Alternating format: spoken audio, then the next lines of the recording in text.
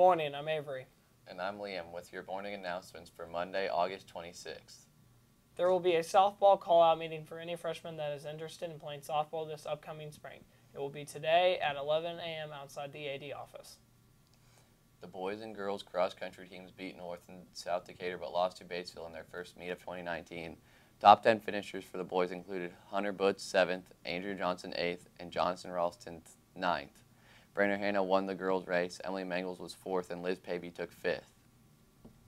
Anyone interested in helping cleaning up after the football games, please come to the athletic office. You do get paid to help clean up.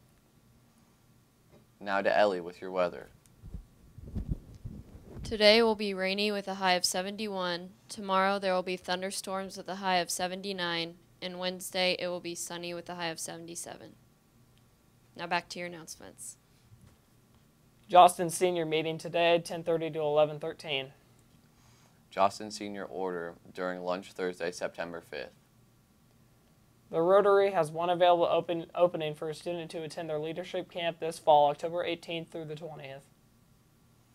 Now to Ellie with your sports.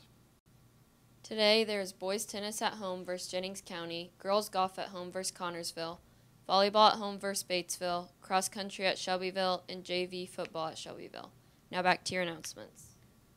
Any sophomores or juniors who might be interested in applying may fill out an application located in the school counseling office. The application deadline is due by Wednesday, September 4th.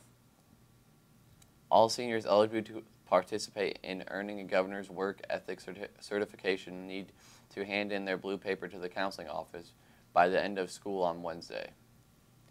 There will be a Champions Together meeting on Wednesday, August 28th at 7:15 in the library.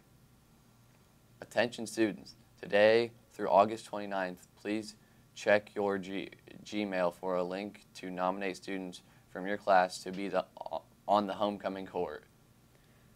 Now to Ellie with your lunch.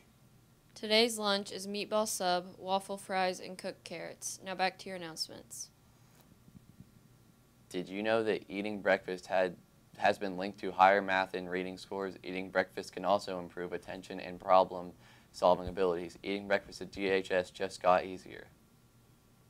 Starting August 26th, there will be a breakfast cart in the lower lobby. This cart will allow students waiting in the lobby to purchase some breakfast items. The items range from donuts to juice and yogurt.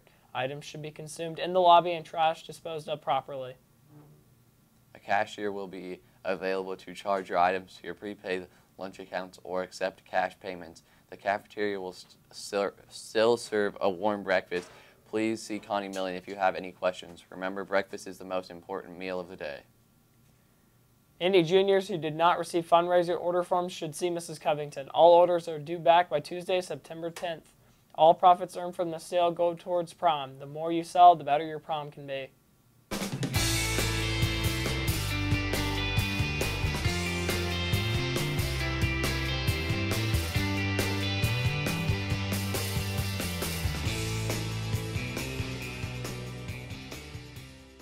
Have a great day and make sure to follow us on Twitter and Snapchat at GCHS Pirates and listen to GTV Radio on Live 365.